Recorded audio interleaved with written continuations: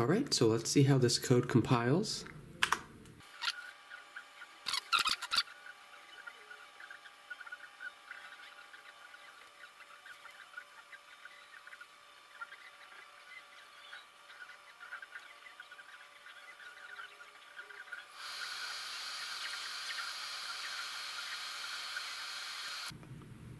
All right, so now that it's finished drawing, we can take a closer look at it. So we'll zoom in here.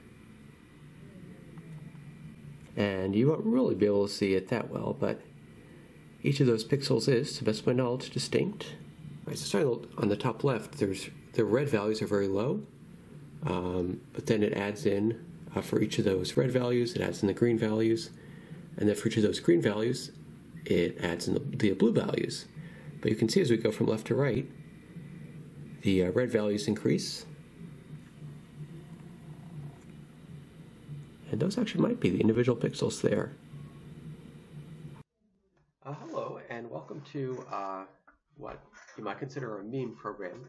In this program, we're going to be using C++ to create a quote-unquote color chart that is going to have over 2 million unique colors with one color per pixel. So I won't go into program too much detail, but I would note that a lot of it is derived from header files and strategies from Bjorn Stropes' Programming Principles and Practice. I'd also want to give a shout out to Philip Seidler for showing me how to actually incorporate RGB color values into this program, because I was having a little trouble with that first. So I'm going to skip over a lot of the details.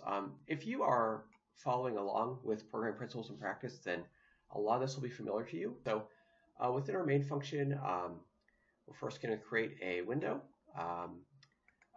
that's about 1700 by 1700 pixels. And then next, and feel free to look at the text in the comments in the solution view here if you want any additional information. So next, we will create a vector of rectangles. Now, these vectors are really just 1 pixel by 1 pixel, so they're essentially pixels.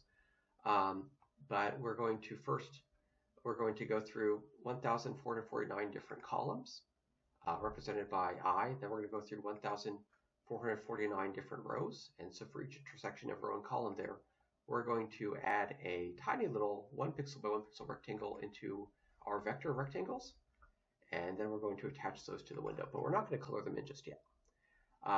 So as far as the coloring goes, so now we have a vector of over 2 million little squares, and we're going to be going through that vector square by square to color them in.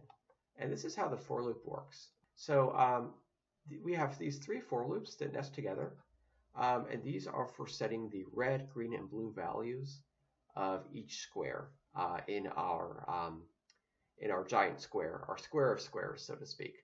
So the first for loop is going to represent the red RGB value. Integer G is going to represent the green values of each pixel, and then integer blue will represent the blue values in each pixel. And so for reasons I'll explain later, or reasons you might guess, I'm not going to include every single possible value for these 3 colors in between 0 and 255, but instead I'm going to do every other one, which I believe results in going through every even value between 0 and 255 for red, green, and blue.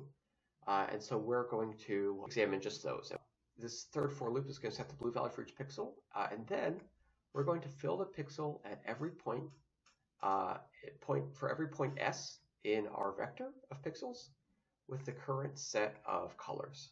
So S starts out at 0 and is going to go past 2 million by the time this for loop's over. But each time we get to this part, we're going to be setting the pixel referred to by point S in our vector with the current RGB value in the for loop.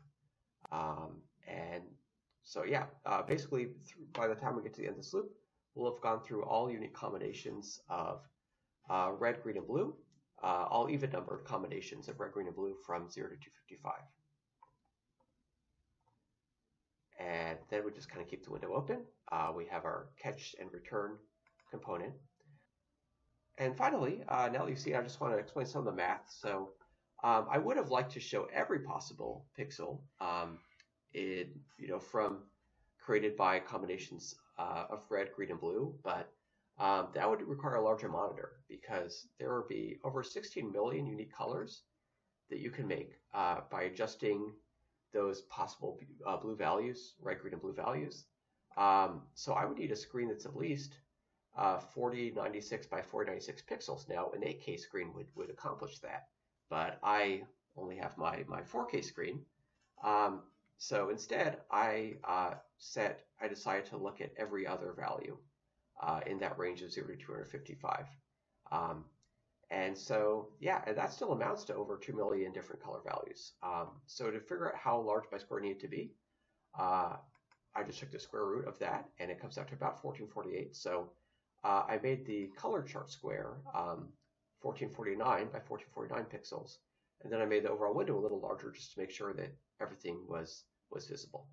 So I hope you enjoyed watching. I'm very much still a newcomer to C++ and to programming in general, but I enjoy working on this little project, and I liked the result it created. So I hope that you have found it at least somewhat entertaining as well.